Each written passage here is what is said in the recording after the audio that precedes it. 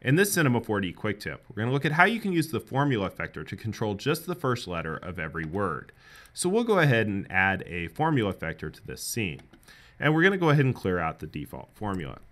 Now, if you've watched prior quick tips, you might be familiar with the UVW variables that are available here in the Formula Effector. These UVW coordinates are not related specifically to texturing. What they are is a relation of the clones in a cloner setup. And typically with a grid array, they relate to the dimensions of the grid.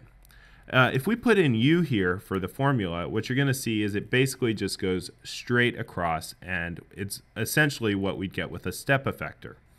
But if we go into the MoText and go into the shader indexing option, we can change this from all letter index into word letter index.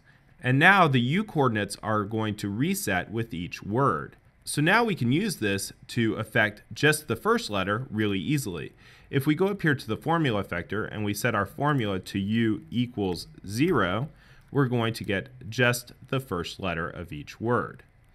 Now, if we want to go ahead and control the other letters, what we can do is go ahead and create an additional Formula Effector. And in this case, we're going to say U greater than 0. And for those, what we're going to do is scale them down. So we'll set the scale to -1. And we're going to make sure that that Formula Effector is applied to our MoText.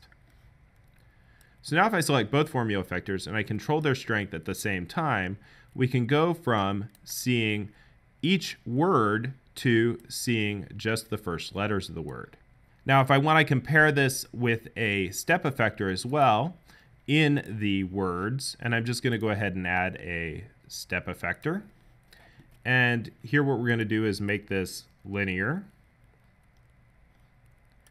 And instead of using scale, we're going to use position and affect it on the Y dimension.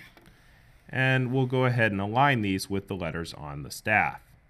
And so now if we select all three effectors at the same time and adjust the strength, we can easily animate from the mnemonic to the actual letters on the staff. Now, the great thing about this rig is that it's incredibly flexible. It doesn't matter what text you have in your MoText object. So if we were doing the bass clef instead of the treble clef here, we could type "good bikes don't fall apart."